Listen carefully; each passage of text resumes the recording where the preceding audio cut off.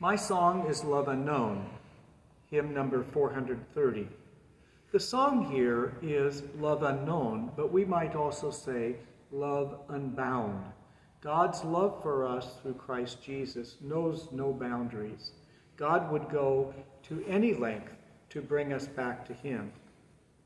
The hymn, My Song is Love Unknown, tells the whole story of salvation, of how Jesus came to save us from the grasp of sin. But it does so in a very personal way. We have a number of contrasts in the texts, and here are a few of them. In stanza 2, he came from his blessed throne salvation to bestow, but men made strange, and none to the longed for Christ would know. The made strange here, of course, is being estranged or apart. But then there's a change of perspective. But, oh, my friend indeed, who at my need his life did spend. In stanza 5, we have the contrast, a murderer they save, the Prince of Life they slay. Stanza 6, in death no friendly tomb, but what a stranger gave, that being Joseph of Arimathea. What may I say? Heaven was his home, but mine the tomb wherein he lay. The English poet Samuel Crossman wrote this hymn in the mid-1600s. It's seemingly based upon a larger work by the great English poet George Herbert. The hymn started to appear in hymnals, though, only in the mid-19th century. It first appeared among Lutherans in the Missouri Synod with the worship supplement of 1969, and then the hymnals Lutheran Worship, and now Lutheran Service Book. The lovely and flowing tune is by the 20th century English composer John Ireland.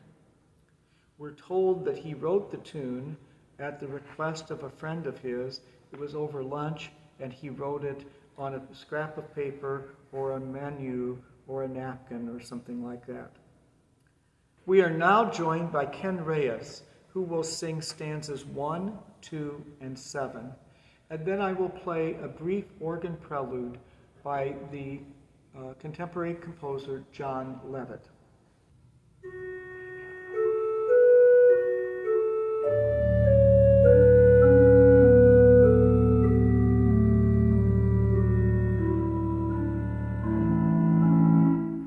My song is love unknown, my Savior's love to me, love to the loveless shown, that they might love me be. Oh, am I, that for my sake my Lord should take frail flesh and die.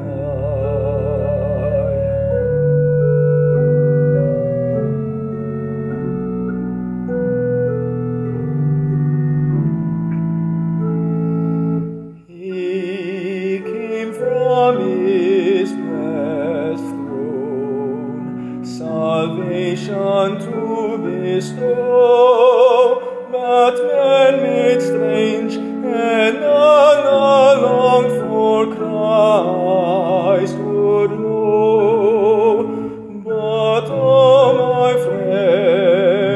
my friend indeed, who at my need his life did spend.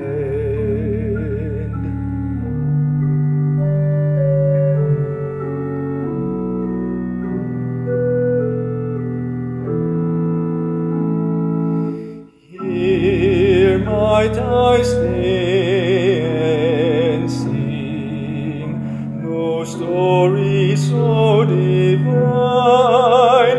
Never was love, dear King, never was grief like thine. This is my friend, in whose sweet praise I all my days could gladly